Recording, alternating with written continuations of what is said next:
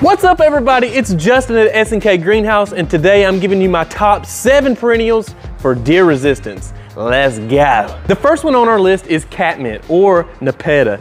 This is a very fuzzy, fragrant foliage that deers absolutely detest. This variety in particular is called cat's pajamas. It's a variety that stays very short and compact, really great for edging those sunny walkways, rose gardens, vegetable gardens, because it is a great pollinator. It's not a heavy feeder. It reliably comes back, and each year you can count on, during the early summer, these beautiful lavender bluish blooms. Next on the list is lavender, and although we enjoy the sweet fragrance bringing these inside, smelling them through the house, they are rarely on the menu for deer. There are many varieties of lavender out there. This one's called Summer Romance. It's another one by Proven Winners. It grows about 18 inches tall. It's a long bloomer, which is why I like this one. But what I love about lavender is once it's established, it's extremely drought tolerant, so you don't have to run that irrigation too often. The third one on the list is Baptisia. This one is very reliable. It has an intense taproot, which makes it hard to transplant. Make sure you find a permanent location for this one,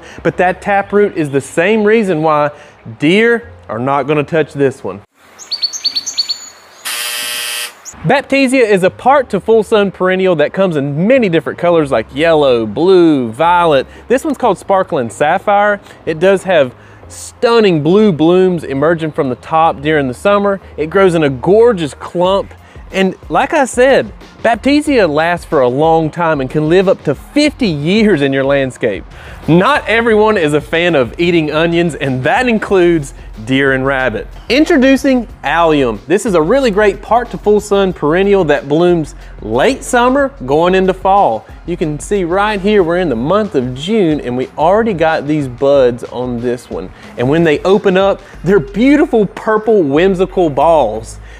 This one's called Millennium, and another great variety is Serendipity. Those both come from plant. If you want a bulb type, look into the one called Gladiator because of the bloom size on those. You'll find that pollinators love these. It's not uncommon any sunny afternoon when these are blooming for bees to be hovering over them, and even butterflies will join in on the fun. Number 5 on the list is coneflower or echinacea. If you want to add some gorgeous color to your landscape that lasts all summer long, make sure you plant some coneflowers, as they are great for full sun, drought tolerant. Deer detest their spiny little cones, and hey, in the wintertime, leave the blooms. That way you have some winter interest and it'll feed your goldfinches. Oh. Want to add some drama to your landscape? None better than Pyromania or Red Hot Poker.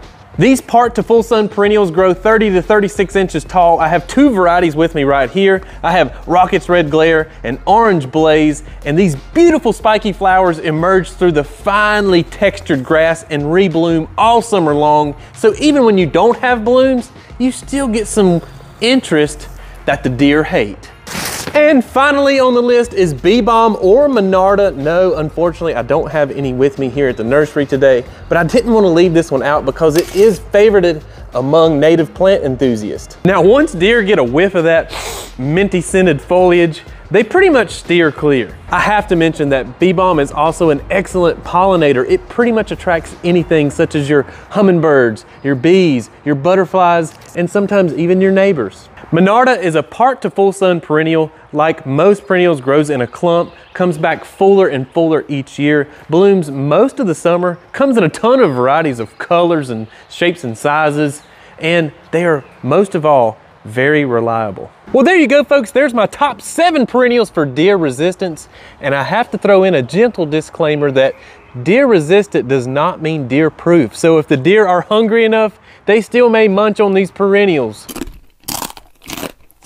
And with that said, if you're new to the channel, please consider subscribing, or if you're not new to the channel and you haven't subscribed yet, hit that subscribe button and notification bell. That way you get updated every time we release a new video.